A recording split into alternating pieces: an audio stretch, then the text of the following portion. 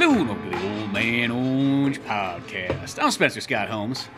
And I'm Ryan Dunnigan. We're getting Zelda-fied here with the new Hyrule Warriors 2. Because if you thought Hyrule Warriors 1 wasn't enough, and you thought when they made extra, double packs and so on, they came back at you bad and loud in that Dynasty Warriors style. With 100 years in the past, from the good old Breath of the Wild. That's what we get here in Hyrule Warriors 2. Got is that Macho Man? Is that Macho Man Randy Savage? Like Breath of the Wild, yeah. I'll be like, oh yeah, brother, we're getting into the Hyrule Warriors today on WrestleMania. Oh yeah, Bonesaw is ready. That's right. I forgot. I don't know why. Since you said that, this reminded me. For some reason, like on my YouTube feed, all of a sudden, I got the clips, from the Baywatch episode, the Hulk Hogan and Macho Man had to fight Ric Flair, and I can't remember. There's a couple of the guys in it, but I just shit, I gotta watch this. This is gonna be interesting. It's just so funny because it's like these people. It's like they're in the Baywatch area, and they're like, "Oh man!" It's like they're like Ric Flair's coming out. He's just throwing the smackdown on Hulkster and whatnot. Macho Man's in there chiming. What's the coincidence? We all went to the beach on the same day. And I just love because it's the audience is like, "Oh God, they're gonna throw down Hulkster. What are you gonna do?" Well, let me tell you, brother. Hasselhoff, spot me. Yeah, that's practically what it was like. And then, they had to do a big old challenge on the beach wrestling match. Pamela Anderson comes out holding up the round 1 card, I'm guessing, or some shit like that. I'm just taking a shot in the dark. Well, she was on Hulkster's and Macho Man's side, not Ric Flair. Oh, okay. Well, anyway. I was like, oh, cool. Not what I expected to find, but I'm like, yeah, hell yeah, I'm going to watch that clip. Probably the best episode of Baywatch there ever was. I'm guessing your phone heard you enough times do a Macho Man Randy Savage voice, and its algorithms, we know what you'd like. Yeah, well, I probably tied in. I'm not saying I don't see a Macho Man video here and there every once in a while, because you need some inspiration in life. You just got to watch the Macho Man, and life becomes a little bit better. But especially always love when I know it's so awkward. Hyrule Warriors Age of Calamity. Yeah. Going back to that, I'm not gonna. I actually already recorded an episode for this on This is Old Man Orange on Octo Rock Talk. But it was also one of those things I didn't actually have a chance to. I still have not had a chance to finish the game yet. I have watched all the cutscenes, and I have over 10 hours or 11 hours of gameplay, so I know how the whole thing works. But yeah, I still have not beaten the game because, like I said in that other show, I'm a piece of shit. But regardless, here we are. Well, this one's pretty fucking long because, did you ever play the original Hyrule Warriors? I did play it. I have been playing this one more. There's a sale on the original Hyrule Warriors, and I played it for a little while, and I liked it. It's a Warriors game, just what I thought it would be, and I liked it, and I have every intention to go back and finish it. But that one feels a little bit more of kind of we're just looking for an excuse to have Zelda characters in a Dynasty Warriors game, where this one feels like they really wanted to tell a Age of Calamity story, but with the Dynasty Warriors format. Yeah, I mean, granted, the first one, what I kind of like about that game is that game really does feel like if you want that Zelda experience, but you're not really looking to throw down 50 hours into a game or so, give or take, that almost feels it's like the Zelda greatest hits. It gives you all the feelings of Zelda. You get to play as all the characters because, it does the thing where it's okay, we're going to bring, everybody through time, and have Skyward Zelda and have 64 Link and have, even the Wind Waker one and so on, and yeah, so you have all these ones here. It's we're bringing them all together. It's all the best of Zelda, everything you fucking love, come together. We're gonna fight it out, and we're gonna have these time mages and whatnot, and you're gonna figure out who's fucking boss. And I just remember when that game came out, what made it really big, it was a big deal. It was man, this is the best fucking looking graphics I've ever seen for Link, Zelda, and the Crew. It was just holy shit, when it came out on Wii U back in the day. Mm-hmm. Yeah, I got that one on Switch on a sale and played it and really liked it. I can say I like Age of Calamity more, but at the same time, to me, a lot of Warriors games just kind of feel kind of like, oh, it's just kind of like an arcade game, basically, sort of. I mean, there is like a loose story going through it, and I mainly play a game for gameplay than a story. But if the story is good, that is better. That's a bonus. This one feels like I don't like it as much as other Zelda games because it's not it's not a main Zelda game really, but. As far as the way it plays, though, and I feel like they kind of add a little bit more tactics than, say, Hyrule Warriors did. Or the original Hyrule Warriors. Well, it's like this one's definitely much more streamlined than the original one kind of was. And, I mean, I kind of like that. Like, they get rid of sort of, like, the magic that they used to have where you used to always be running around. You're like, shit, where's the fucking, like, bottle of magic? I need some more, fill that up. Or when you had to go search for hearts, you just had to go look for the container somewhere.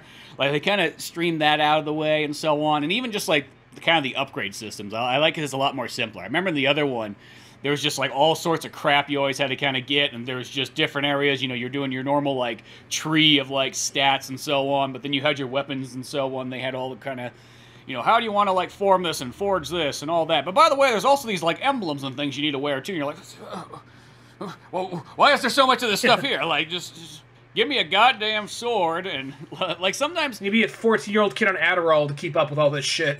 Well, because it's like one of those ones, like, I really hate, like, a lot of times, like, the forging and kind of, what the fuck's that word?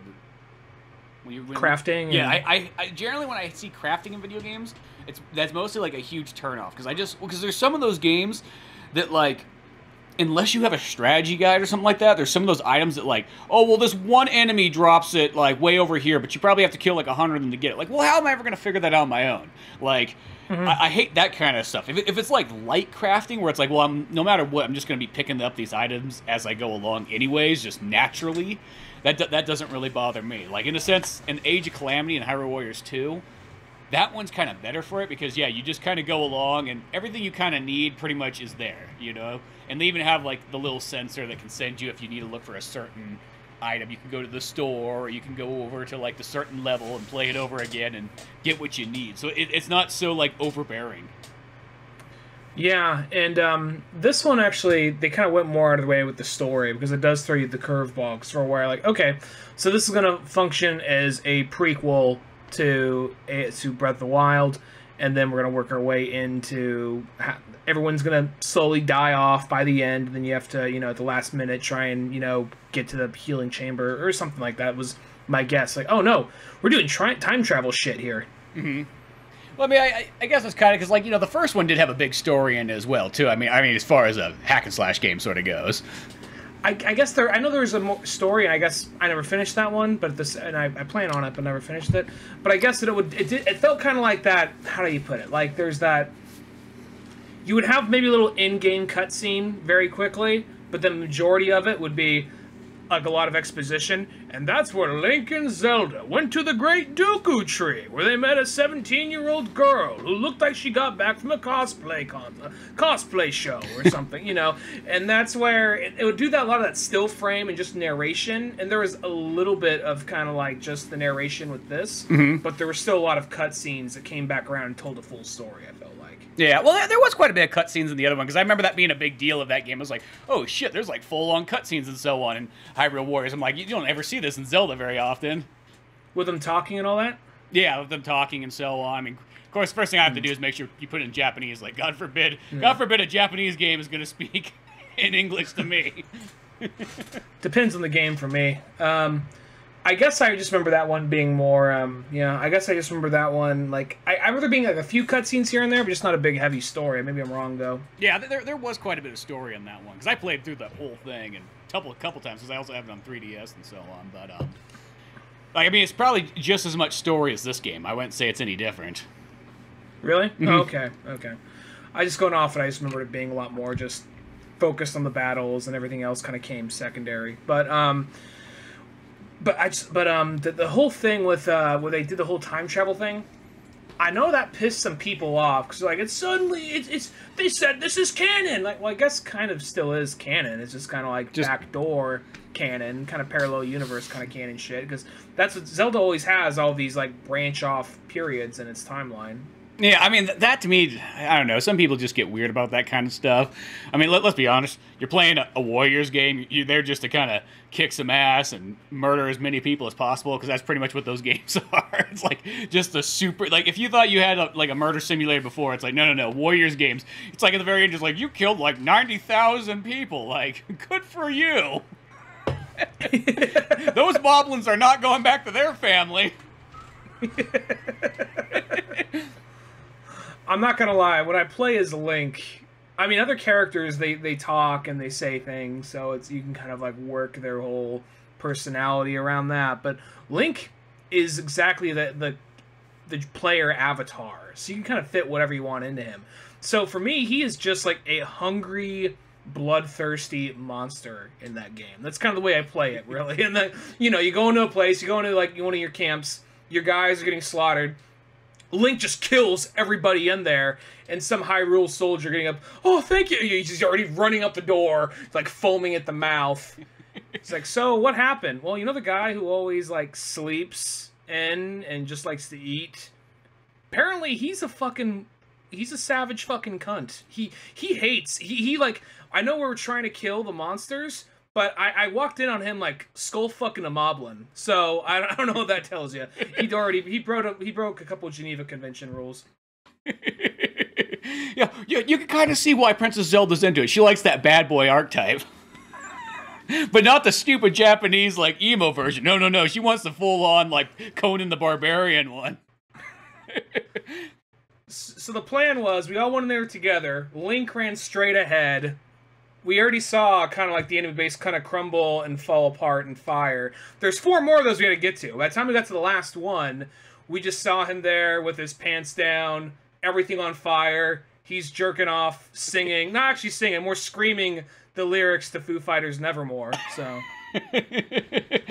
I really do love like when you first kind of get the game, like, and it's so weird. It's like Link's the only one for like the entire game until like the very end that has like costume changes, but nobody else seems to have. But I was like, I love how you could just have Link in his fucking like boxers running around murdering people. I don't know why like that. I had him like that for a while, and then he like when he's in the cutscenes, he's just fucking stand there and he just looks like the skinniest version of Conan the Barbarian. But at the same time, you're like, yeah, that guy's a fucking warrior. And like he barely ever shows any emotion. Like, you are a great friend, Link. You know, just stand there. Here, eat this rock. Yeah, it's good for you. He just like starts chewing on like, oh god, look at him go. Only a Goron. He's even bleeding from the mouth. He's only bleeding from the mouth. Like his eyes like are looking in different directions. Like he just goes like a. It's like how some dogs get really like aggressive and rabid when you feed them. Like, don't touch the dog when he eats. He might snap at you. It's kind of the same thing with Link. Yeah, just like, eyes just looking in different directions, just chomping. You know, I just go to fucking animals bite when you try to take their food. What makes people any less different? Now, what was the main character you probably played as most? I mean, I tried everybody, and everybody. It's like, you know, the nice about Hyrule's games is nobody plays like. There's no real bad character. Every character plays pretty good. You just kind of gravitate more towards other ones, I think. Of the ones I've been able to unlock, because I know later, I didn't get to the part. I know what happens. So I watched the cutscenes to prepare for the shows. But I know that eventually the characters from the Breath of the Wild timeline come in and help. So I didn't get that far. But I have, of the characters I do have, the ones I play as a lot is Link. Obviously, you have to play him a lot, but he's already one of the best characters. Mm-hmm. Urabosa, definitely, is one of the best characters. Mm-hmm. I like Mipha. She's good. Yeah, I like her a lot. That was one of the main ones I would use quite often. Daruk's good. He's a little slow, but he's a powerhouse. I like him. And I for a while wasn't playing as her, but then once I realized how to use her, Impa is really good. Yeah. I didn't think I was going to use her a whole lot, but then once I started trying her out more, I'm like, oh no, she is really good. Zelda, it's not that Zelda's bad, it's just that by the time I kind of turned back to Zelda to play as her, all my other characters are a little further ahead, so I'm kind of like, you know, and plus she has like the same, her attacks make this one particular noise, which is kind of irritating after a while, you know what I mean? So that's not enough to kill the character for me, but haven't really played as her a lot. And then, even though he plays okay, and I like his design, I don't play as Rivali just because he's such a fucking pompous prick. I fucking hate Rivali. The first game he comes in, he's kind of an asshole, but whatever, I can look past it. But this game, it's like, no, fuck this guy. Everybody survives in this one. I wish he still fucking died. Spoilers. He's literally like, he must be in the same like clan as Falco. Like, there's, you know what I mean? Falco, no, here's the difference. I feel like Falco, because he's meant to be somewhat of like a homage to Falco. But the thing about Falco comes across as me as a guy who was like raised in the Bronx and was probably doing illegal street racing and all that, and his father's is like, you know, sent him to military school. Mm-hmm. That's the way I take Falco. This seems like some kind of like entitled, privileged prick. At least his the way how he acts. And the thing is, you could prove that you could prove to Falco that you were worth his time. But the thing about this asshole is, you're the one fucking, you could be the one doing everything. And he's like, you're just gonna get in the way. It's like, oh, fuck you, dude. But when I was just going to your fucking doorstep, I, like, murdered all your fucking family. Your whole fucking family. And I felt nothing. He really is, like, he's, like, an even more kind of, like, shittier, kind of, like, early Vegeta. Like, he just has that, like, oh, I'm supposed to be why am I not the chosen one? Why is Kakarot the boy here? Well, even Vegeta started off as a bad guy, so that's okay. It's not like, if it opened up with Vegeta being kind of like, I'm the good guy, you have to like me, then it would be more of like I really just want to see Vegeta just thrown into like Dragon Ball, the original series, and so I'm being like, Kakarot, but I want to be the one training with Master Roshi. He's there instead of Krillin, you know? No, Krillin's still there too, but you know. Like, no, but the whole thing with it's just like, Vegeta, you warm up to him. See, he starts off as a villain, so you're like, okay, I can get behind a villain, whatever, in that role, but then he slowly becomes a good guy, so you ease into it. Rivali is just a pompous asshole to Link the whole time, and the most he says is like, we got fine, we all did great, you got in the way, but I guess it's okay that you're here, it kinda helped. It's like, I will slit your fucking throat right now if this game gave me the option, dude. Well, he has that thing. It's just like, oh, the princess's little boy toys brought around. Well, he's his little boy toy. He's the one fucking killing everything. Because he's fucking the princess. Yeah. Well, yeah, but he's also killing everything. So shit. You know, as shitty as that guy's personality was, I will say, as playing as him though, because he had that flying move, it was almost a little bit overkill because you could fly and then like you could just shoot the bow and arrow and it'd shoot out like 8 like shots, like 1, 2, 3, 4, 5, and just like you would just like murder like a pack of anybody in your way, fly to the next one, murder a pack. Like he was always, I did have him in my party most of the time because he would be like the one if like, okay, let's just fly somewhere and build up some like kills. He was perfect for that. I guess he's not bad for that, but I mean, I know that I just don't like his character. Yeah, so. I agree. The character is douchey and so on. I mean, my favorite character though probably in there, sounds weird, but was actually Zelda, because like as she kind of went on, first, you know, she kind of, because she has those weird moves that she almost has like, you know, she's got the Sheikah tablet and she's got like Q007 like gadgets that come out of it. Pretty much. Like that's really how she fights. Like, you know, she throws stones out and then she blows them up, or she's got the automated bomb. You know, and so on. But as time kind of went on, I got kind of used to it. I was like, oh my god, like Zelda's just like, she's like the super sorceress that can just like annihilate everything. And then she has one move that like you can get where like she jumps inside like a mine cart and just shoots down the area, running everybody over. It's fucking like, it's like, holy crap. Just like just plowing through everybody. And then I also even like because of that bomb that you could throw out, like the bomb would sit there and you know you can't get hurt when that's going on, so you just like do let the bomb go. Okay, he's done doing his attack, now I'll go back again. That makes sense. No, I mean, I imagine all characters are good once you learn how to use them. I even thought the little Maraca Shaker tree thing, that thing's a fucking playable character. Yeah, like, I know. Oh, he's actually kind of good. Yeah, that's always kind of how it is, because, you know, like in any of these games, they're kind of made the same way that like a fighting game is, where it's like, okay, you got your normal kind of like, I guess you would say like the cool characters, your story characters and so on, but there's always got to be a couple of like the weird goofy characters and what have you, you know, and the tree thing's always like, that's like your Blanca or something like that. Yeah, he's your Blanca, or your like, maybe kind of your Doslim, sort of. Not, like, aesthetically, but just, like, you know, just that oddball character you don't... Or your E-Honda, even. Yeah.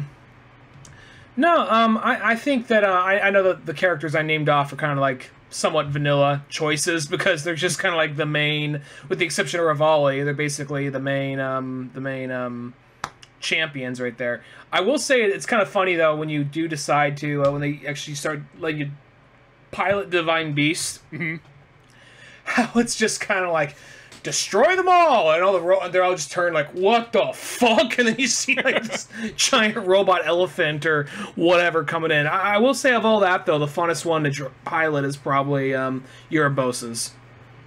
Oh yeah, that one is a pretty sweet one. Oddly, the lizard one's actually, it's not the most exciting one, but like that one was actually really easy just to kind of go through and just annihilate your way through and just murder around. Like sometimes when you're flying the giant big bird one and whatnot, like at first I was like, what the fuck am I? Oh, we're supposed to shoot these little like yurt things, but like go kill the Genghis Khan hut things out there. Like that's what do we really need this giant like destructive bird for this? Yes, we do. A weird, because I saw in the story that I don't remember her name, but basically the queen of the modern queen of the Gerudo comes in, like the little girl version of Urbosa, more or less, or like her descendant. Does she ride a fucking walrus or something? Yeah, she's got like that sand walrus thing that you can remember, like in Breath of the Wild, you could surf behind it and so on. She has one of those things that's kind of like her R2 move. That's actually pretty cool. Yeah, I mean, like all those characters. I didn't play a ton with those, like the second kind of wave of like the royalty characters coming in, but like you play a little bit of them kind of here and there, and it's like, oh, okay, you can see where they're all kind of neat, but there is that point where there's almost like that there's so many characters, you can only choose. It's not like a fighting game where it's like you could almost switch back and forth. I mean, I guess you could sort of, but once you kind of get sort of locked into the couple of characters you like, you mostly kind of start going like that. One character, though, that was amazing, though, that like I didn't even think of it actually being a character, and just kind of happened, was like you get Zelda's dad, and he was just swinging a big fat fucking sword, and then you could switch, like kind of like he has like the thing like Zelda is where he turns to Sheik, but instead he turns into the Executioner, and he's got an axe, and he just starts murdering people. It's like really, so he turns. Does he have like the hood he had, and like Yeah, so it's like one of those ones like he's the king, but you know what the king really likes to do? Chop people's fucking heads off.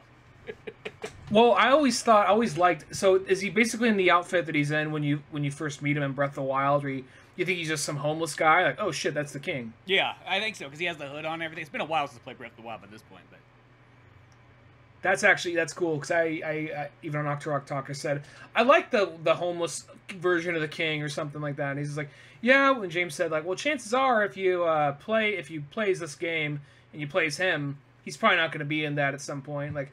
Well, he's also a weird choice that's what he decided to dress himself as. Like, what if he's just going through a phase? Like, I just want to see how the other side lives. I'm going to be homeless. The country already fell apart. Fuck it. Yeah, exactly. Well, he's like, people blame me for everything. I probably need a disguise. That's probably what it was. Well, those ones got to leave the castle somehow. The thing that I was actually thinking, and at least so far in the game, I mean, there's still more crap to do, because this game has... like, beyond... like, that's the only thing I will say in it, is, like, there's almost, like, too much shit to do. And I know that's always, like, a weird one to kind of complain about when you start doing that thing where you're like, well, the game's got too much. But, like, it reminds me the same way that kind of Breath of the Wild kind of was, where... in Breath of the Wild, there was too many of those little teeny, like, challenge dungeons or whatever the heck... I can't remember what they're called, but, like, what was there, like, 120 or 30 or something of them? Something like that, yeah. Yeah, it was just like, I felt like, there probably could have been like 60, you know what I mean? Like, does there really need to be that many of them? I mean, shit, or do 50 of them and make them slightly bigger. I don't care. Like, I just felt like that was a little bit too much. And I know it's such a weird thing to kind of go, like, I'm complaining because they gave me more. But I felt sort of like in this one, too, it's just like, every single time you beat, like, a story mission, it's just like you watch the map, and it's like, boom, boom, boom, boom, boom, and you're like, it's just like, stop adding more stuff to there. I just got caught up, and now there's, like, 15 more items on there. I guess there's always something to do, but at the same time, I just look at it like, fuck, I don't want to go play as this guy to just go, because I guess the thing about a Warriors game is it's always it's never really anything that different. It's kill everybody in sight, or protect this guy here and kill everybody in sight in the process. Yeah. Well, the thing I think actually is kind of different is because between this one and like the first Hyrule Warriors, is in the first Hyrule Warriors there was just like story mode, and you literally just played only the story level. So I like you beat the game in like maybe give or take 10 hours or something like that. So in my mind, that's what I was thinking this game was going to be like. And then they technically had like those challenges and all that extra kind of stuff. That was a different mode in that game. So, a lot of times for most people, they probably just played the story mode and bypassed the rest, just going, oh, yeah, more challenge battles. Oh, okay, whatever. Where in this one, they kind of included it all together, which is kind of cool, but it also gave it a very overwhelming feeling, too. I mean, it was like, holy crap, there's so much to do here. The first time I saw that map, like, wait, what the fuck is all this? And then figuring out what's a mission and what's just like a thing to upgrade, Yeah, I mean, that's the thing. Yeah, at first it looks very overwhelming, but then it's like, oh, okay, it's pretty simple. I mean, you just get a bunch of crap items, and then you like either give them to people, and you're like, hey, let's fix the town up, and oh, cool, I got an extra heart or an extra combo, or just little extra abilities like that. And I mean, I guess technically, if you really want to, you probably could almost bypass like all like the extra challenge missions and so on, and just play straight through the story mode. I don't think you would really. I mean, you want to get some of those things along the way, just so you get the extra combos and health and a little bit of upgrades. But for the most part, I bet you could almost do the story mode and kind of be able to get by. It might be a little bit more challenging for sure, but not so bad either. What do you think as far as this game goes? Because this does the whole thing where they reset time more or less. So Breath of the Wild never happens. They managed to stop the war from even. Well, they won the war rather. Mm-hmm. Do you think they're going to do something to the effect of it being like this branches off a new timeline from Zelda, and they're going to do new games set in this a prosperous timeline, or do you think this is going to be like a one and done kind of thing? Well, it's kind of weird because it's like. They keep talking about there's going to be not the Hyrule Warriors, Breath of the Wild 2, which is kind of weird because you think about it's like Zelda practically never does sequels. So I mean, I think it was that thing that Nintendo's like, shit, we made so much money we did gangbusters on that game. Let's ride that wave. And I think what they're doing is this one's kind of like an in between. So I'm wondering if the Breath of the Wild 2 is going to be sort of like the alternate timeline from here, But then maybe I don't think they do that. Maybe they would, but I don't think they would. But then maybe it fuses together with Breath of the Wild, like something really goofy, but like Nintendo would find a way for it to work. Well, the thing is about a lot of, I guess, Breath of the Wild is one of the only Zelda games, not the only, but one of the only Zelda games that is distinctly okay. It's definitely not one of these three timelines. It's its own thing because it's so far into the future. Apparently, he lost at some point. There's nothing else this can be other than Breath of the Wild. Where other Zelda games, it feels like you can maybe tack this. I mean, there's context clues, and people who really, really know Zelda super well, they might be able to narrow in on this or that, but I think the average person, you can just like tack a Zelda game at any point, and later you find out, oh, okay, this is the failure timeline, or this is the timeline where Link with no Link, a timeline with Link after Ocarina of Time. You know what I mean? Yeah, well, I mean, like, there's those certain kind of continual ones, like, I guess, like, Majora's Mask being, like, I guess that's the biggest one that's, like, a full-on sequel. I mean, a Link Between Worlds, I guess you can kind of say, is like one, too, because that's sort of a sequel/remake, sort of the third one. But, yeah, for the most part, yeah, there's those little continual things that kind of happen, but they're almost, like, such, like, generations apart, or even like timelines apart, that it's not super sequel-like. Where the Breath of the Wild 2, I mean, I know that like there hasn't really been anything said, but it almost feels like, is that going to be a straight-up sequel? Just like almost kind of, I guess, the way that Majora's Mask was, where it's just like, shit, Link's done. Let's just go, well, hey, look at this crazy mask guy. Oh shit, we're on another adventure. Well, it's also, I'm thinking like something about that is, which was an example I was going to make. Well, you look at something kind of like you look at the original Zelda games, or not even the original Zelda games. You look at, say, something like Ocarina of Time, and every 3D Zelda game that follows, and then you look at 2D style Zelda games, and then you look at Breath of the Wild.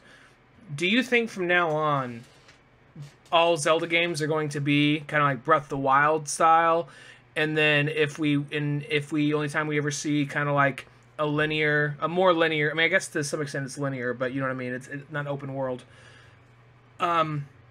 But one time we see a traditional 3D Zelda game is kind of like if we're getting a remaster or something. Well, I mean, like, tactically, all Zelda games are a variation of open world. I mean, I know somebody might say what's more open world. I mean, you can have a dick measuring contest to be who has more open world than the other person. But, like, I mean, they pretty much all are, but I know what you mean, like, something that, like, will be... Because this, you know, we're always saying, I keep saying Hyrule Warriors, but because that's what we're talking about. But Breath of the Wild was always kind of like... It reminded me of, like, New Super Mario Brothers, where it's like, hey, let's go back to the very first Zelda game and kind of, like, skip out almost, like, some of the in-between stuff and almost kind of be like, boom, hey, let's make a game kind of like almost if it was a direct sequel, not like it's a sequel story-wise, but like that exact same kind of style, but just with brand new graphics and so on like that.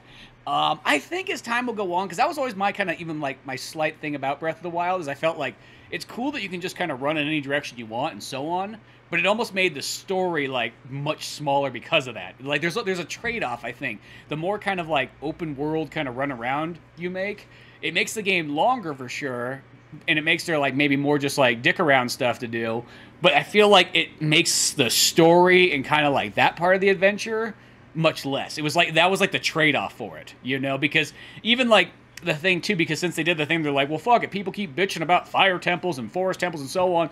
We're only gonna have one temple in this entire game. It's just gonna be robot magic. That's all there is here. We got robot magic. Yeah. There's a snow area and you know all that kind of stuff, but when you go into a temple place, it's only gonna be robot magic. That does sum it up pretty well, yeah. But I just mean, yeah, because I'm saying because there blatantly is a... That's almost kind of what I mean. Like, there is this thing, like, okay, we're in the ice area now. We're in... Not just like in Breath of the Wild, like, we're in the icy zone, but I mean, we're in the ice temple, and there's a lot more story in that area. As you progress through the game, because you're right, I feel like there was more story in the original Zelda games leading up to Breath of the Wild. Then once you get to Breath of the Wild, you can kind of go do whatever you want. Mm-hmm. And you can kind of go wherever you want. You can bump into a boss you're not prepared for. Where the other ones, that would not happen. You would have everything, and you'd have to almost go down a checklist to a certain extent. There's some dungeons you could do before others, but most of the time it was like you're going down to this checklist somewhat. I'm wondering if, moving forward, if they're still going to do that, though. If they're going to be... If it's just going to be Breath of the Wild, or if that's just going to be like, oh, this is one of the other three types of Zelda games we make. We make 2D top-down views. We make the 3D Ocarina of Time styles, and the Breath of the Wild styles. Yeah, probably what, if I had to guess, is they'll come to about a center mark where they kind of get the best of both worlds, where it's like, okay, here we're going to get more story. Because, you know, you think about, with Breath of the Wild, you really only have 4 major temples, and then, you know, Ganon's. That's all there is. So it makes it feel like it's like the beginning part of all like the old Zeldas. Granted, there's all the other stuff you can kind of do, but like if you literally just was one of those people that just bypassed, you're like, I fucking hate side quests, and just went straight through all the temples, you know, you could beat that game pretty darn quick. You know, I think what they might do is have the thing where it'd be like, okay, well, let's make it kind of more like, I guess you would say, I know this kind of in the sense of traditional Zelda is the original, but like a traditional Zelda is in like games that we had for the last 20 years, where it'd be like, okay, there's going to be like 9 different temples, and we're going to have different lands, and it's not just going to be robot magic, and there's going to be a lot more variety and so on kind of going on. But you can also go to whatever one you want to first. That's how I feel like it will be, is they'll just kind of keep it in that sort of style where you're not landlocked to any one place. Because the other Zelda that kind of did it that nobody ever brings up is A Link Between Worlds. That one had the thing that, like, there was that, whatever rabbit magician dude, it just, like, moves into your house. He's like, yo, I'm setting up fucking shop. You'll be like, well, I live here. Not anymore. Go out there and start adventuring. But the cool thing about that is he literally just said, he's like, yo, I got all the items. You just got the items from him. And I can't remember if you had to buy them or anything like that. But you literally could just get whatever item you wanted and go like, cool, now I got the wand, or now I got the hammer. Now I can go solve this fucking mystery over here and so on. And that game sort of kind of did that before, just I think because it was on 3DS and people kind of bypassed it, you know. That one kind of had that almost old school, you know, I guess you would say open world, just go to whatever temple you want to first and then just kind of beat them that way. But I think that's kind of almost where you would see the future of them kind of going. You know, where Breath of the Wild was kind of that experiment in a sense. Now hopefully they can just sort of add in just a little bit more kind of story and depth to it and so on. Yeah, yeah. Well, as far as I'm wondering how, if like the Hyrule Warriors is becoming an ongoing series for them, or if like this one's going to be taking place in this weird different timeline, or because I don't know, because this one totally resets part of that timeline. So I don't think the next Breath of the Wild game is going to take place in this new timeline they set up, but at the same time, I can see them maybe this just being almost the teeing off for other games, and a lot of times don't even mention it. They never really even mention the timeline thing. It's just that thing that's there if you like looking into it. Yeah, exactly. So I don't know. I think that maybe that this one will still have some effect on whatever the second one is. Like, I think there'll be those things, like, not like you have to play this to be able to play Breath of the Wild 2 or whatever, but I bet you there'll be some stuff from it that will kind of carry on and affect whatever, however that one kind of goes down. Well, maybe even you at some point you see Sidon and he's all happy, like, yeah, another timeline, I saved my sister and everything worked out. Yeah, like something like that. Like, now you got the multiple timelines going on, and maybe that's how it's kind of interacting together and whatnot. I mean, one of the things I know, this is just going back to like the gameplay-wise, but something I really enjoyed about this Hyrule Warriors over kind of like the previous one, though, is because the biggest downfall, I think, in that last Hyrule Warriors is there's too much of those things that would come up every once in a while where, like, you're fighting, like, the biggest fucking boss known to mankind. There's just some stupid fucking guard being like, I'm gonna fall down over here. Link, you better run across the entire map and get back here and save me because I can't do fucking anything. So then you have to book it back and hopefully hope you can make it, but you were clear on the other side, and half the time you would get about halfway there and then it'd be like, oh, you know, this area fell, game over. Yeah, that always pissed me off in Warriors games, and I've yet to run into that in this. I mean, I know you do have to defend your, your different stations at certain points, but it never felt anything like that, like other Warriors games where it just you have somebody, everyone around you is just totally fucking hapless. Like, how the fuck do you guys? How the fuck do you get your fucking military license? And that's something that bothers me in almost any kind of video game, is always that like why is like if you have an entire army, why do I have to do all the fucking heavy lifting? You know what I mean? Like it should be like I just focus on that. And I will say that's what I like about this new one, Hyrule Warriors 2. I never had that problem once in like the over 25 hours I've been playing the game. Nothing that I never lost the mission because some fucking like guard couldn't like hold his fucking base. Yeah. And the worst part too is you'd run back there and you'd be like, dude, it's just a bunch of regular moblins in here. Like, there's not even a giant one. There's nothing else. There's not a skeleton. There's not a fucking like, Cyclops in here. Like, what's the fucking problem? Oh, he's big and he's scary, yeah, or some shit. Yeah, well, he's little and he's got a spear and he's poking me in the ass cheeks and I don't like it. I didn't put armor there. I put it everywhere else on my body. I didn't think they were gonna go for the ass. I read that manga, Goblin Slayer, and I'm afraid they're all gonna fuck me. So, yeah, there's like that kind of thing. And I mean, like, and here's the other thing that kind of makes up for that too. Now, I know that like in the original Hyrule Warriors on Wii U, like they didn't have that feature that's in this version and Hyrule Warriors 2, and it's also in that like the Switch version and the 3DS one, but the original one didn't have it, where like, which is like one of the best features I think for any of these Warriors games, where you can be like, okay, let's just say I'm playing as Link and I'm going this direction. Well, I can send Zelda, I can send like, Impa, any of those other guys like to the other checkpoints. And then when I'm done kicking ass, I just switch on over to them. I kick ass, send Link to wherever he needs to go next, and back and forth. Like, in that original Wii U one, it's just like you always had to run every fucking place. Just being like, well, let me get there. I know there's a time limit going, but, just like, you were always on the move. And that was always kind of... I remember when I saw that feature appear in, like, the 3DS one, I'm like, dude, why is that feature not in, like, every one of these Warriors games? I mean, shit, there's probably been about 30 Warriors games, and you now just figured out that, like, hey, that's a good feature to throw in there. Yeah, it took them that long to figure that out. Because I remember that was the biggest thing about playing Hyrule Warriors for the first time. I was like, I haven't played a Warriors game since, like, Dynasty Warriors 3. So, like, there was a whole lot of improvements that I saw.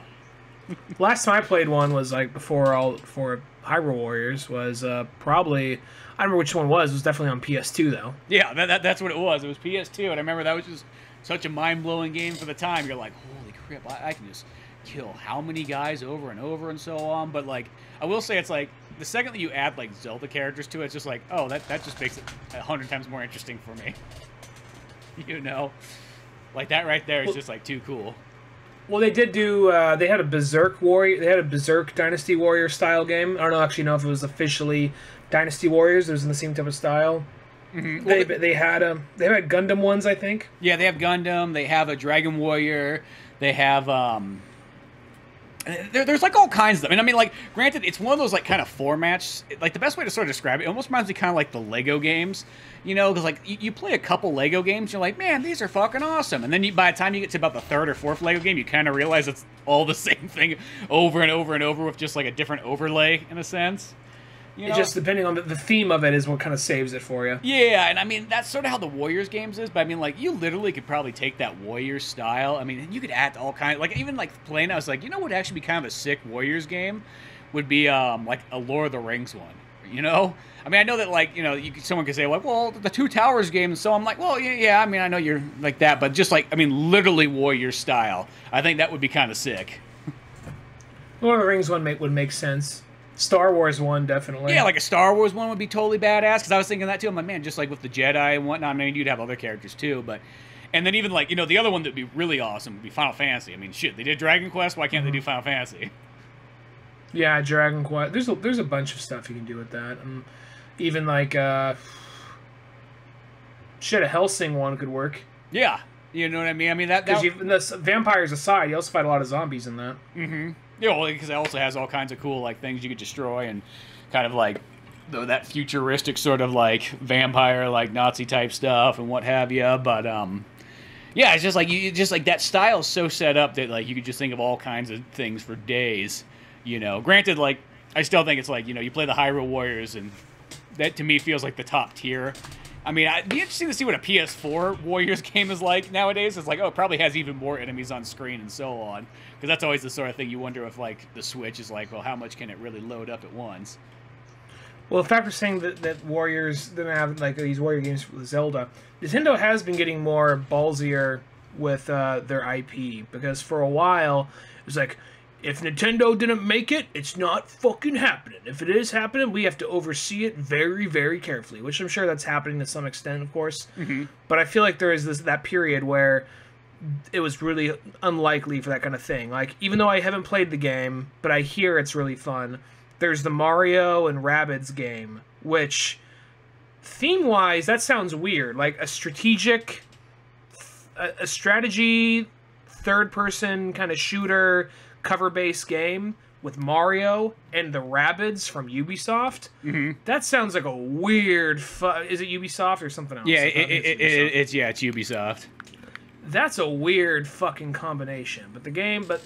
But the guy who liked Rabbids, or made Rabbids, apparently really loves Mario and pitched it to Shigeru Miyamoto. He's like, yeah, let's see how fucking happens, you know, which is something you really want to hear for a while. Now, you know, Dynasty Warriors, Zelda games, there's 2 of them now, and, you know, hopefully, not on every aspect, but hopefully Nintendo starts taking a page out of Sega's playbook where, like, okay, apparently we don't know how to make a Sonic game, so let's just hire people who've made Sonic fan games, Sonic ports, and give them a job, and, oh yeah, these guys go ahead and make Streets of Rage 4, go for it. Yeah, exactly. You start kind of having other things. I mean, technically, Oracle of Ages and Seasons is made by Capcom. That's like, I guess, the first one that's different. I guess so. I guess that one is made by Capcom, but at the same time, it's also like... I feel like, even though I never played that one, you had the red one and you had the blue one. What was that around? What do you mean red one and blue one? You mean like just because like the different cards? The Pokemon. Yeah. It was kind of like they're trying to like, well, we could basically kind of make a very similar game or companion game and release them both at the same time or very close together or something like that. So. Yeah, well, because that's what they did. They came out the same. And now, granted, those ones are 2 different games. It's not like the exact same game with like, you know, slight changes. Yeah, like it is, and then you got to kind of interconnect together and so on. But that's the interconnectivity, like the idea of a companion game, that kind of thing, you know. Yeah, I mean, it still definitely has that Pokemon like style and what have you. So that's there. But yeah, it might be interesting to see where Nintendo kind of does because I mean, they've done it before with a lot of times they're like sort of like I guess like their second party games or whatever you want to kind of call them, like the stuff that's not Mario, Zelda, and so on. You know, that other people have done things for. I mean, even back in the olden days, I guess you got Donkey Kong Country. That was like probably the first big time they're like, shit, let's these British blokes want to like come in and Make a Donkey Kong. Oh, okay, let's see what happens. Well, it's not the first time that like a third-party company ever made like a big Nintendo game. Not at all. I'm just saying in the context of like they seem to be more open to this stuff than what they used to be. You know what I mean? Mm-hmm. Yeah, well, it's almost more like with like the biggest properties, the Zelda and the Marios. Mm-hmm. But the other thing that's kind of funny is like I love how they literally have like they got the little Guardian who's pretty much just like hey, let's make it like a BB-8 for like BB-8, yeah. Zelda to carry around. And I remember there's like when you get farther in the game, like there's the part where like once you kind of realize where that BB-8 came from or the Guardian thing, is that like Zelda when she was like a child, she like put together this robot and whatnot. And then there's like a scene where it's like so this was like her little buddy, and then like there's a part where like her dad comes in the room. It's like no daughter of mine's gonna be a fucking nerd. Like, get this robot out of here. You're gonna train to be a warrior. I mean, when you watch the scene, it's actually very touching because even there's just like that slight turn he does. Like he really doesn't want to do this. He knows he's being a fucking dick, but since his daughter's literally gonna save the fucking universe, it's kind of important she stop playing with fucking robots. You know, you think of this day and age, you'd be like, yo, your kid's building a fucking robot in a fantasy world. Like that's pretty impressive.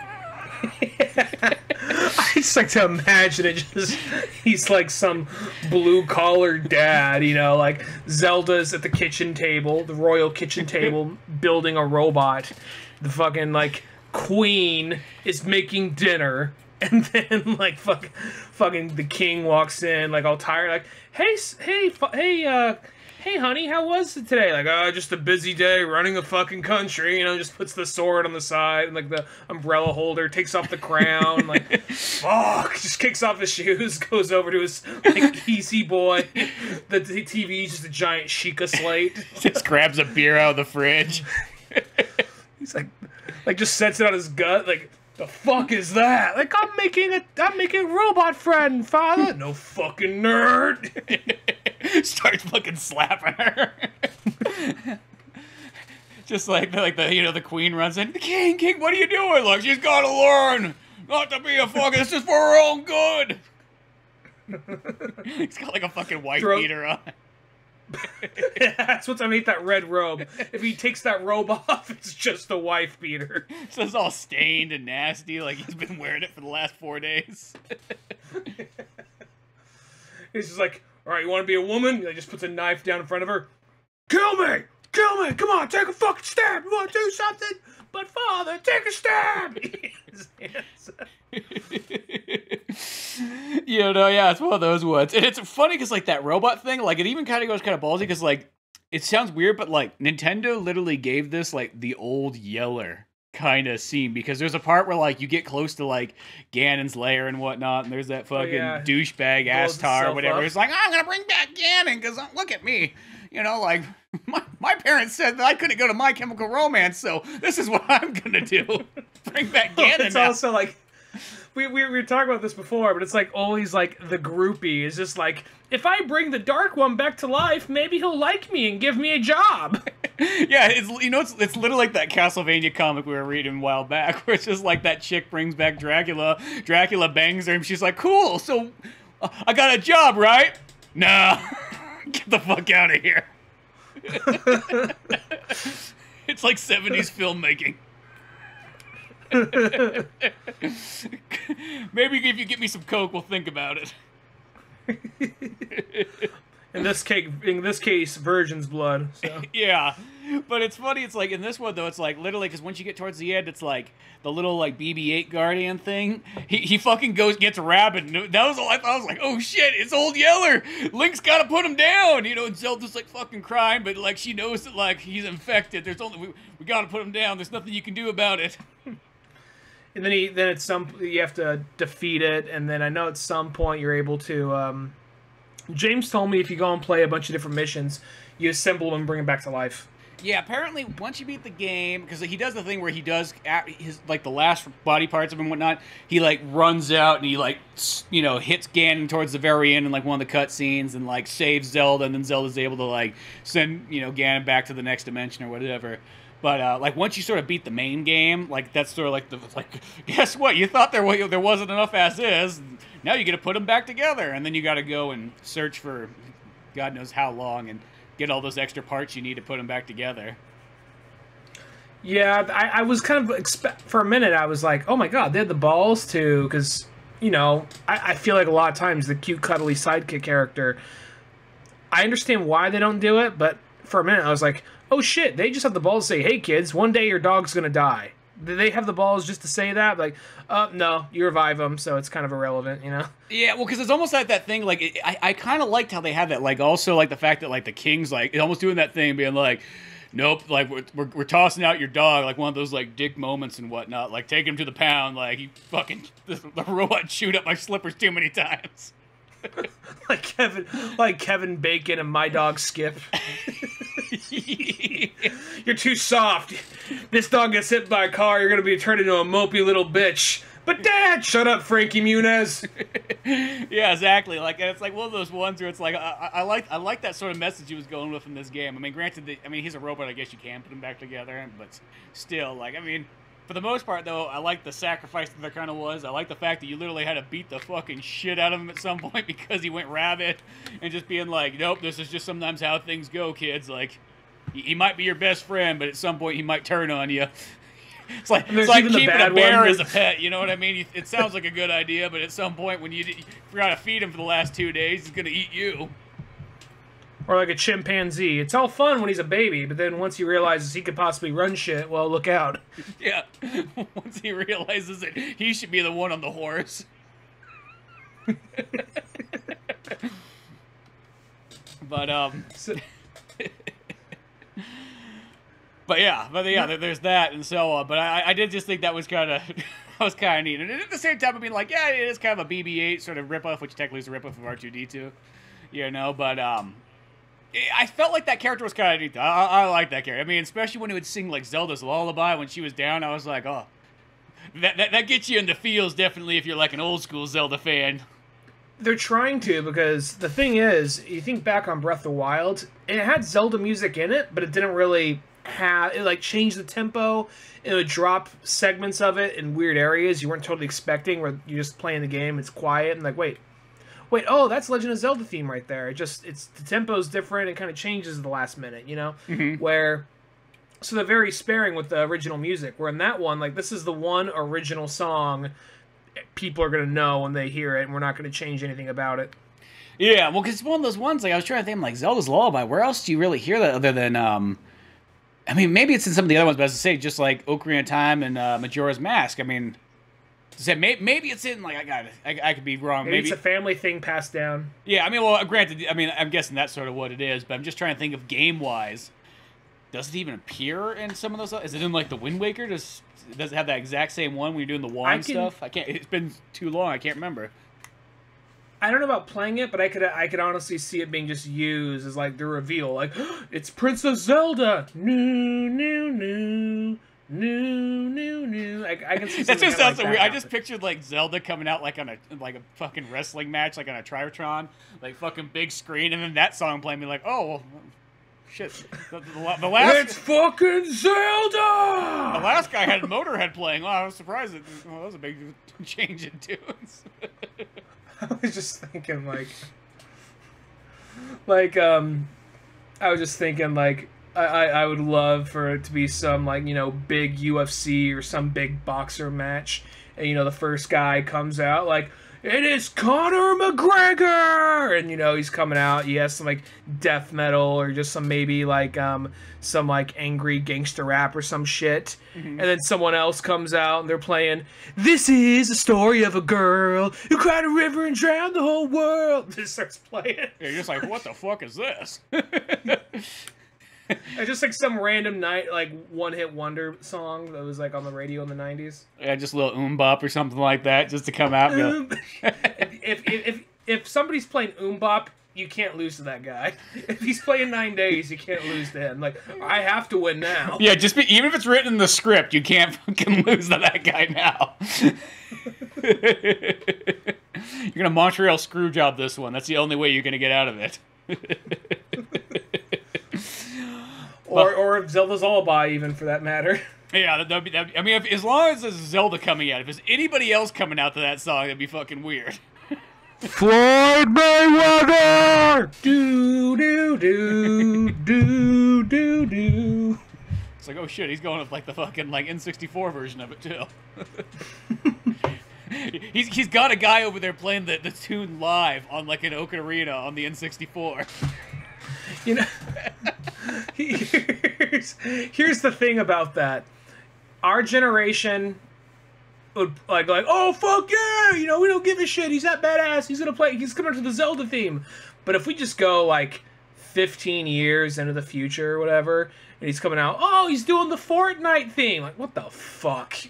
Yeah, exactly. You'd be like that. You'd be like, well, I mean, come on, like, at least he could come out to, like, the Gears of War theme. I mean, it's made by the same dudes. Yeah. Come on, dude. Seriously. The Halo theme or something? Yeah. Oh, what's going on? Is the Antichrist supposed to be born or something? What the fuck is that? I mean, that's literally, well, that's the way I just picture, like, it's the same thing as, like, literally if you had the Halo theme playing, that'd be like, there'd be a certain generation just flip, and then, like, people that are, like, 20 years old would be like, the fuck is that?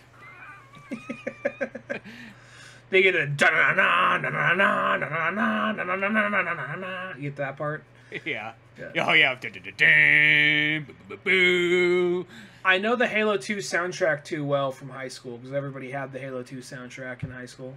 Well, that song right there, like, that is one of those ones, like, shit, if Zelda's Lullaby gives you the feels, I kid you not, that Halo theme, or I guess not the theme, but, like, the guitar theme one, where you're just, like, you just know you're about ready to kick some ass, and you're gonna drive that fucking warthog at the very end, where some jackwagons put so much shit for you to run into on the way, and you're like, it's gonna blow! Why is there all this stuff for me to run into? Oh, it's like kind of like the space equivalent of fruit stands, like a New York car chase. Yeah, it's like one of those ones, you're like, god damn it, ran into another thing there and whatnot. But, Zelda's Lullaby, yeah, that did hit me in the feels. But yeah, it's just little things like that and so on. Because, you know, the thing that's kind of different, I think, about this Hyrule Warriors, The Age of Calamity, is this one's focused solely on one Zelda game. Where, like, the other Zelda one, as I said, it kind of, like, the first Hyrule Warriors was just, it was the super greatest hit. So, like, you saw things, you're like, oh, shit, it's Skyward Sword levels. Oh, crap, it's Twilight Princess ones. You're like, oh, God, we're going to fucking Zelda 64, you know, and then you'd even get costumes and items and so on from the real old games. And then even the challenge map looked like the original Zelda and what have you. And, it, you know, it gave you all sorts of... Because, I mean, the one thing is there was, like, twice as many characters, I think, in that last one. Not, once again, not really the... That's kind of cool, I guess, when you're kind of playing with maybe a friend or something. You're kind of going back and forth trying out characters. But most of the time when you're playing single player, you're like, well, where's my 4-character roster? That's probably who I'll stick with. Yeah, well, I could even see DLC for this coming out. So you'll probably play as Astor. You'll probably play as Soga. You'll probably play as the two professors. You know? Yeah, well, because that was the one thing I was kind of thinking. I was waiting for... what's that? Like, kind of like the main chick professor, who pretty much just, like, the way they design her Purum or Pura or whatever. Yeah. I feel like the way that she's designed, this sounds so weird, it reminds me of, like, okay, take a grandmother, right? Take like, a lady in her 90s and make her as hot as fuck. Because I don't know what it is that she's dressed and the way she looks and everything about her. She has that look like she's just like this 90-year-old grandma that you would, you know, find everybody's 90-year-old Japanese grandmother. You know. Well, that's exactly what Impa is, because if you jump into Breath of the Wild, she's all like, I'm old and decrepit, but here's my granddaughter who looks just like me, how I did 100 years ago, and that's like the shy girl or whatever. Oh yeah, that's I forgot about that too. Because most of the time Impa's always like, because I was just thinking being like a kid, like when you first, you know, are playing a lot of the Zelda games with her there, and Impa's always just like, oh, hey, you don't mind me playing with is this your daughter? Oh no, you just raised her? Well, you don't mind me like hanging out with her, right? Cool. She just looks like she just got done like doing a bench press of like a fucking VW bug. Yeah, exactly. Because that's always how Impa was. Like, what do you think you're gonna do? You're gonna be back here by 10 o'clock, right? Yeah. I mean, unless the movie goes, no, you'll be back here by 10 o'clock. Don't you fucking be here at 10 o'clock? I'll fucking find you. I'll fucking find you. I'll use my ninja magic. Throws down a little like smoke bump. Yeah, one of those ones. You're like, oh, okay. 10 o'clock it is. I'll be there, like, because they always made Impa very threatening. So I mean, like, so you sort of even see her like in Hyrule Warriors, and she's kind of like almost like a kid, like sort of tripping over her like own shoes and whatnot. And you're like, that's not that threatening like Impa. Well, let's be honest, Impa has like that feeling of like, you know, like the threatening father that you see like in a movie, like when like a guy comes to like date the daughter. You know, I think like Bad Boys 2 on the first date. Yeah, you know, like Bad Boys 2, like when they come on out, like. That's what Impa is, but just as like the female version. Impa's like an angry Martin Lawrence at the end of the day. and you get real scared, and you're like, oh shit, maybe I don't want to date this person. Well, Impa, in all honesty, I want to say, maybe I'm wrong here, but I want to say Ocarina of Time is the first time they showed her as this big, badass, like, soldier. Mm-hmm. And I think she's maybe been that in other games. But then there's been games where she has just been the princess's, like, her assistant that's been at her side. Like, I think in a Link Between Worlds, she's just kind of like an elderly old lady, but princess, the prophecy, you know, that kind of thing. Yeah. I'm just saying, most of the 3D games, I think she is always, like, big and threatening looking. Like, I want to say that she's like that in Twilight. And she's, God, I don't even know. She might not be in Skyward, because I almost want to say Skyward. I remember the one thing that was like, it was like the old, like, because that's what I liked about Skyward Sword so much, is that like the only thing that was really like Zelda was like Link and Zelda, and everything else in that game was like brand new. You know, it didn't kind of feel like you're sort of playing the rehash, and that's not necessarily a bad thing, but you know what I mean? Like Zelda 1, you know, Zelda 3. Ocarina of Time, Twilight Princess, they're all kind of like the same game, just kind of with a different spin, you know, a little bit different stuff, but like I felt like Skyward Sword was the one where it's like, oh shit, like this is like, forget everything you know, that things are going to be fucking different.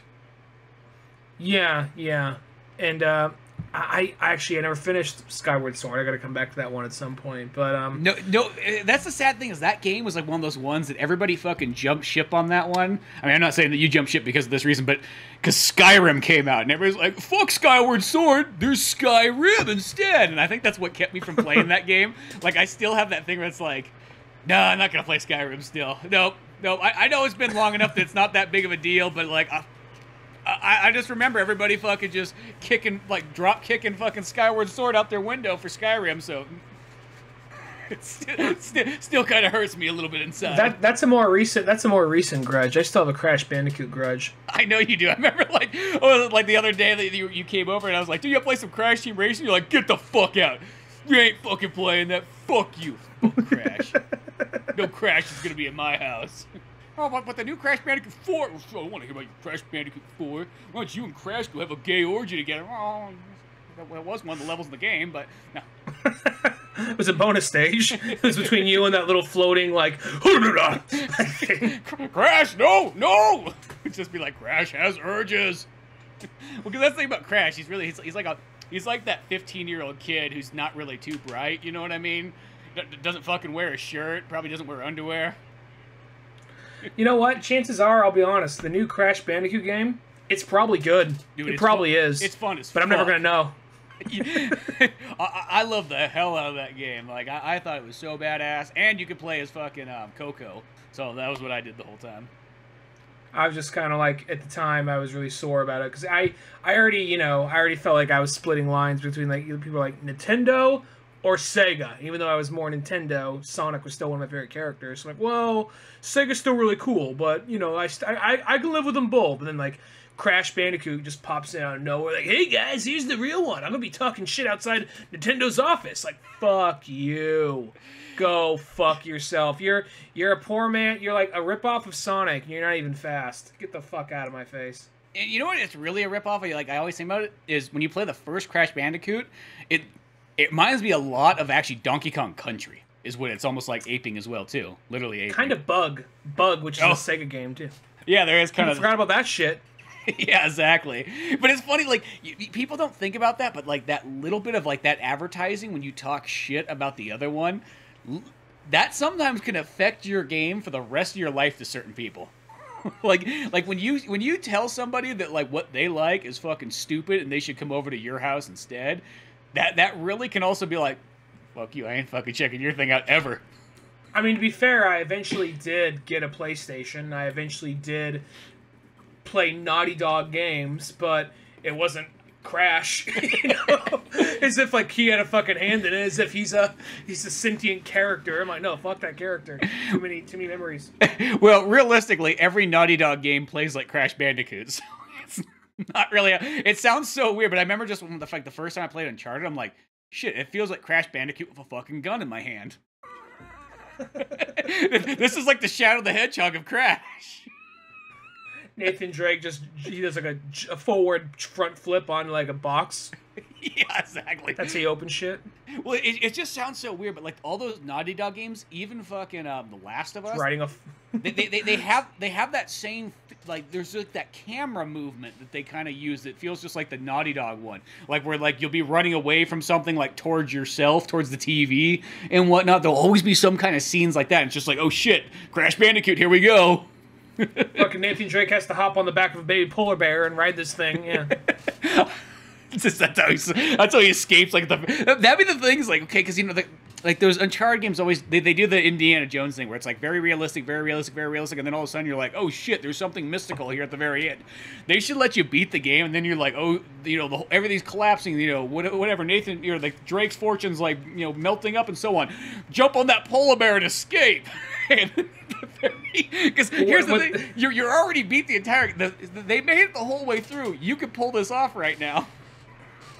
Or something happens, like he's got like some kind of sickness, and it's just like, just drink this, it'll heal you. Like he drinks it, and all of a sudden, like he's like, he starts like breathing heavy. All of a sudden, his hands get bigger. Like no, his ears get bigger, and next thing you know, he turns into fucking like body horror Crash Bandicoot. Like, oh shit, it's been a fucking prequel. Yeah, the whole time. That's how they had the connection there, because like there's like all these apparently theories that like there's apparently theories Crash Bandicoot to Jax. I don't know the details. I overheard it. Could be total bullshit. I know there's theories between Last of Us and Uncharted. Now there's the theories between Last of Us, Uncharted, Crash, and Jak and Daxter. Why not? Just go all in. They just all come together. You know what I mean? Like one of those ones like, well, you know, one time Nathan Drake just hit his head real hard. He's been in like the loony bin ever since then, but he believes that he's this bandicoot with a sister running around like in Australia.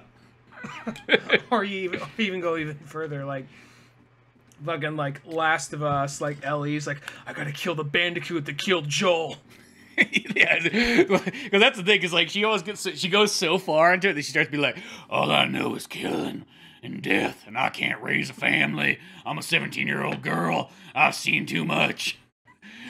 And then she just starts like, because I kid you not, I really want them to make a third game where she's like 38 years old. She's just like hard drinking, brutally murdering people and so on, just like wanders the land. But maybe she starts to get really out of it, and she just kind of like hallucinates and believes that there's this fucking bandicoot out there that's responsible for all this. She accepts the other lady, that, you know what, I understand the other lady, because you know what, it was the bandicoot that did it. The bandicoot's the one that we gotta get. Bandicoot spread the virus. Was it? And only I'm immune to it, so I can fuck the bandicoot, and that would take away its power. Wow, Naughty Dog is really riding hard. No one was expecting this. People weren't expecting the direction they went in Last of Us Part 2. Part 3, they definitely didn't see coming. Where's that bandicoot at? Oh, hi, Ellie. How you doing? Don't you fucking harm me. You don't know what I've seen. I've killed more people than you've ever seen in your entire life. Just slams them over the hood of a car that's there for some reason. Yeah. Inside a building. Yeah. Where'd that fucking car come from? Shit, we're on the 60th floor here. You learn why my car's there, because I carried the car here on my back. Well, this only gets darker. Any closing thoughts on Age of Calamity? This one's totally awesome. I mean, at some point, this is kind of how I feel like you finish up those, like, once you kind of finish the story and you got those extra challenges, is, granted, maybe one day in a magical future or something like that, you'll actually have somebody come on over and play split screen with you. Because it's like, that's where I feel like if you had a buddy to sort of sit down and play split screen with, you could like knock out like all those challenges would probably be that much more fun. Well, hopefully you can play the challenges split screen. My luck is you'd go in the 2-player mode and be like, oh, you can't play those challenges. I know you need to get them done, but no, you can't. But hopefully you could play it all in split screen, and that would be kind of a fun way to go about it. Yeah, I'd like to play this game multiplayer at some point. That'd be pretty awesome. And yeah, I'm not that I ever disliked the Warriors games. I was never huge on them, but this one is definitely, as long as you like Zelda, it's definitely worth picking up. Yeah, between this one and the first Hyrule Warriors and so on, like, I had a hell of a time with them. And I think it's kind of nice when they make these kind of games where it's like, here's Zelda, and it gives you kind of like the same sort of feel, but like you're kind of playing it like in a quicker, action-paced mode.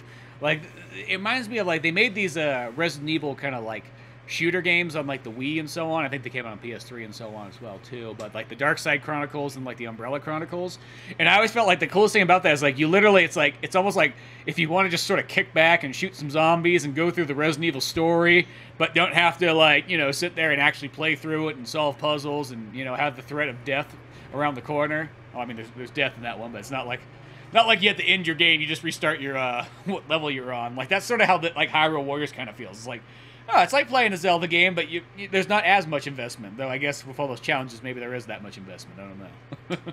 Yeah. But yeah, fun stuff, cool things in the Hyrule Warriors and Zelda. I guess this is our Zelda game for the year, so we'll see what comes out next year when they drop whatever they're going to do with Breath of the Wild. Yeah, probably Breath of the Wild 2 will come out, but then again, maybe it's... I notice a lot of times major games like that get pushed back a year or two, but I think Breath of the Wild came out on time. I think it did, so who knows, maybe this one will too. Yeah, like, well, that's the thing, is like, because, you know, it's been a couple of years, maybe they'll kind of work on it. The only other one, because there's only one other Zelda game out of the 3D ones that they have not made a remaster of yet, and that's Skyward Sword. So I kind of feel that one... You could do that with Switch, definitely. Yeah, because hopefully that one would work fine with the... Because the only downfall of the Switch is I know, like, that motion control isn't nearly as good as the Wii. That sounds kind of weird, but, like, every game that, like, has motion control, it's like, there's cool stuff with it, but I notice it's not nearly as dialed in, and I think it's because it's missing the sensor bar that you don't think much of, but you're like, oh, I think that made a big difference. But for the most part, I feel like you could still get away with that and be able to use it and maybe have two types of modes, because, you know, I guess they would have to still make it, like, where you could play it without it, because if someone was playing it like on the Switch Lite, you know what I mean? Yeah. But I mean, realistically, I think you could kind of dial it in. I mean, have the motion controls if you totally want it, because there is a lot of stuff there, like aiming and, you know, putting the sword up in the air and looking like a fucking maniac in your own house. Be like, come on! I remember just throwing my arm up, like, fucking charge up, you piece of shit!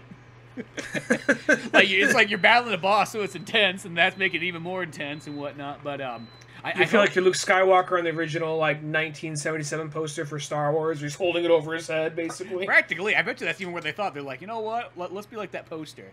But that's the one that I feel like, because, you know, they've done all the other Zelda games. That's the only one that kind of needs it. So I have a feeling that that's going to definitely be the, unless for some reason they decided like Zelda 2 remake. That would maybe that would be the only other one that would be like, oh shit, like they could do that, but Phantom Hourglass. Yeah, exactly. You didn't expect this one coming back, but it is. And yeah, you got to get your stylus back out and Control Link. What do you think, we're gonna let you use a controller this time? But yeah, so hopefully there'll be more of that good stuff. But yeah, tons of good fun Zelda stuff to be had and what have you. So beyond that, go check out oldmanorange.com. Podcast, comic books like Pizza Boys, old animations, and all that fun stuff. I'm Spencer Scott Holmes. And I'm Ryan Dunnigan. And we'll see you some other time. Later, folks. Thanks again for listening to the Old Man Orange Podcast. Sure, check out oldmanorange.com for more podcasts, cartoons, music, animation, and a whole lot more. We also have the Old Man Orange blog going with all kinds of fun stuff. If you easily want to support the show, use one of our Amazon links either on the website or in the description of the podcast below. Rate, review, and subscribe to the show either on Podbean, iTunes, Spotify, YouTube, Newgrounds, or anywhere else that you seem to get this podcast from. Grab the sitcom-styled comic book Pizza Boys on either Comic Central, Comixology, or Amazon. Want more podcasts? Check out the Indie Comics Club over at Comic Central. I also got a workout website called Thor's Hidden Gym, filled with fitness tips and tricks, videos, and a whole lot more fun stuff in the calisthenics world. Talk to us on Twitter at Spencer S. Holmes and Dunnigan Ryan. Like our Facebook pages of Old Man Orange Productions and Pizza Boys Comic. Thanks again, we're out of here.